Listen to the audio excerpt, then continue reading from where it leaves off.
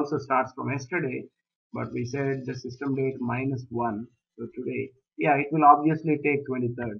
So because these are not mandatory fields, I'm not trying to spend too much of time doing it. So now we committed it. I'm going back and I run the same job. You should see that one record. So I'm running the same job again without any changes. I mean, if it fails, it is going to fail only because of format, but that's not a problem. We can fix it anytime we want. Now I ran the job. So it will always go into the else part because I made that one. But you see here, it is not pulling any records. The reason is only the date format. I need not worry, but it should pull that one record, whatever we have inserted here. If I committed it, um, let me see if it is committed or not. Okay, the other way I can check is from here. If I click on the small bubble symbol here, I can see if the new record is in here or not. There is 13th record, but why did not it get inserted? This one, dem1 is the 13th record. The only reason is the date format. If we want to fix the date format, it is going to get inserted. So how to fix the date format is in the initialization script, you'll have to do a toDate and convert it into certain format. Only then it can be picked up. So I think I did that in a earlier session. So I wanted to leverage the same thing if at all it existed. So here, this is the date format which I tried to give in the same way. If I wanted to go there and then do it, it will also run successfully. So do you want me to show or can I go with the rest of the transformations because it's already 1 hour and we have a lot to cover. So that's the purpose of the conditional there. Anyhow, we'll be passing these dates in any other transformation, so need not worry guys, I'll have to make this change again. So I'm going to do it now.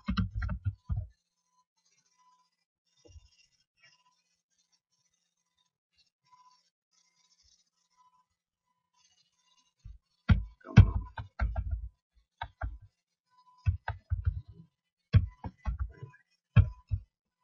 And there is always a time factor associated to it, so we have to give it as dd.mm.y.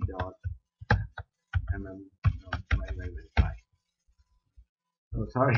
I have given again repeatedly the same thing. HH, MI, and SS. So if we give something like this, it is going to work. So that's fine. I'm not going to, because I wanted to show you more transform case, and so I'm not going to spend too much of time on this. You should be able to, I think, fix these issues very easily because I know every one of you are smart enough to understand this and then do it.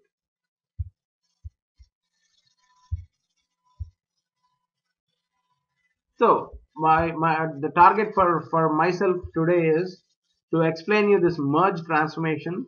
I don't know if I already mentioned it, but I'm going to show you merge, SQL transform, and I wanted to show also the row generation transform. Yes, the row generation.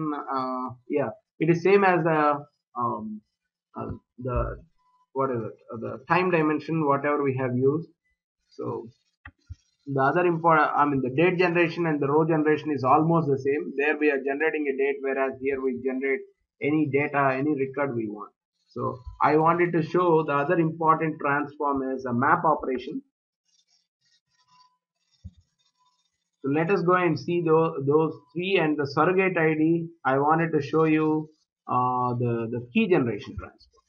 So let me show that 4, and while showing that 4, I will also show you these conditionals and all where we wanted to use. And there is one more thing called as a while loop which we can make use of if we wanted to loop the same thing to run more than one time. That is also one of the good functions or functionalities available here.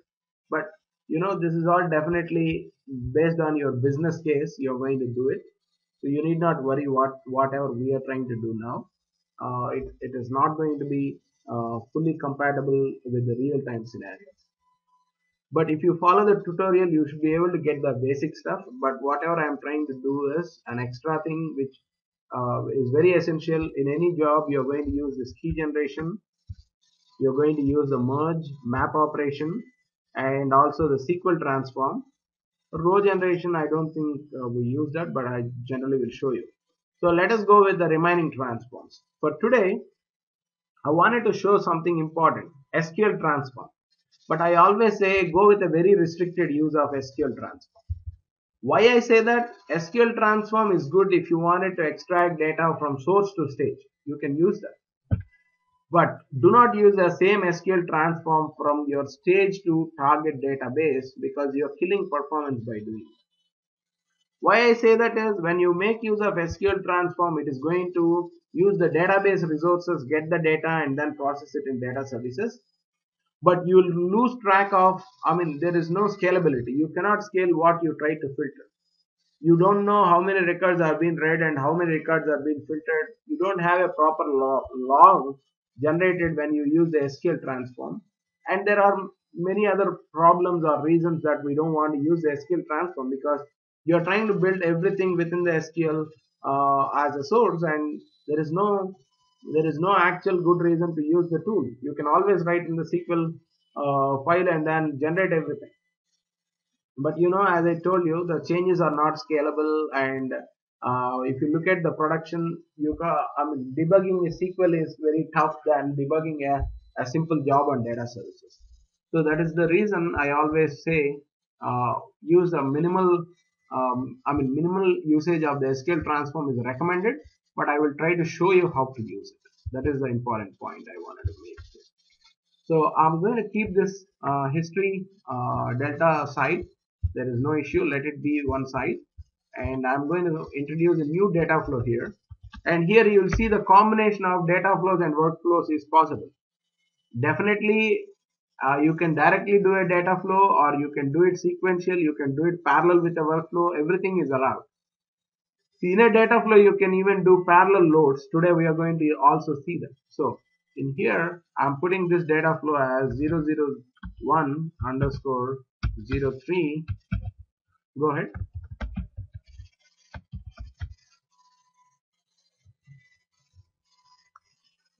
All transforms.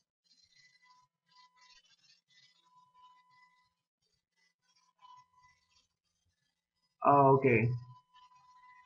Okay. Yeah, not a problem. I will do that.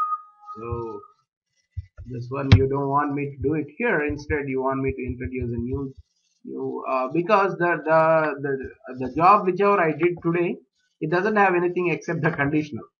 But that's fine. Let this be here. There is no harm for me to be creating more jobs, and it doesn't hurt anything on my end except that if you don't get confused, I'm happy on that. So if you want a new job, yes, I will start a new job here and say bad jobs because and guys, what I'm going to do right now, whatever I'm doing is not the right way because I don't want to create more jobs like this. Instead, to make sure that I follow whatever you want and also I follow the template requirements and all, I'm going to replicate the job instead of creating a new job. Okay, so do not get confused with why am I replicating. Just to make our life easier, that we need not keep punching in all the new global variables and all. So I'm trying to do it in that way. So we can say cust dim.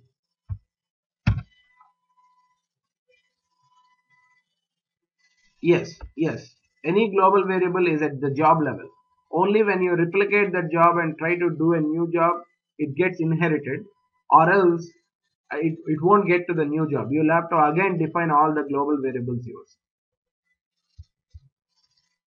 So was there some question here? Someone, I see the chat window popping up. Okay, just Ashok is back. Today I don't see Shauri in the class, and he never told me that whether he's going to join or not. Shauri, by chance you there? I don't see him. So in the next one, where what I am trying to show you, I will rename the job accordingly. So I will say customer dim SQL here. It is just only because you want it that way. In general, We name it at the data flow level so that you understand, but here I'm trying to show you that you want it in a different job, I do it. So instead of this workflow, I mean, if you remove a workflow from here, there is no harm, guys, because they will be still in your object library. Only you are removing the workflow from this particular job. So I'm also trying to show you that. Workflow underscore 0003, sorry, 003 underscore 01 extract custom.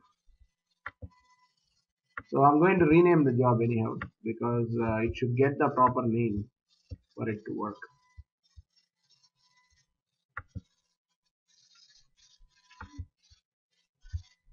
Here 203 is the job name.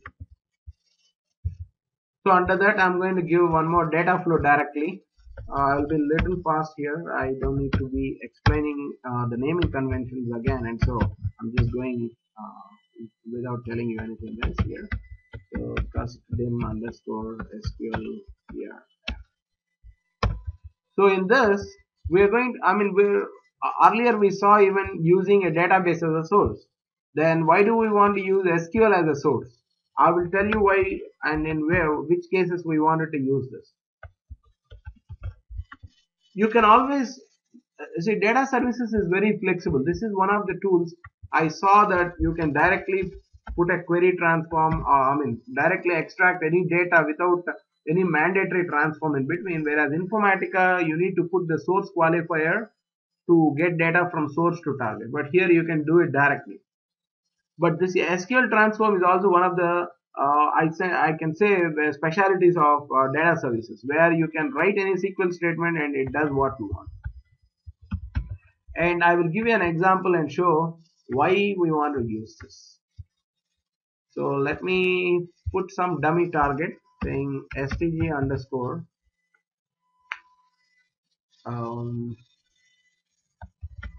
custom underscore SQL. Yeah, I'm trying to give the same name again and again so that it makes sense for the example we are given. So in here you can write a SQL statement. That is the purpose. So you can pick a data store. Right now I wanted to do it from ODS, and database type, it automatically pick that this is MySQL 4.1. Join rank, ignore it, forget it for now. We'll come to that later part. And you say select star from ODS data. Sorry, ODS dot. It was ODS underscore customer.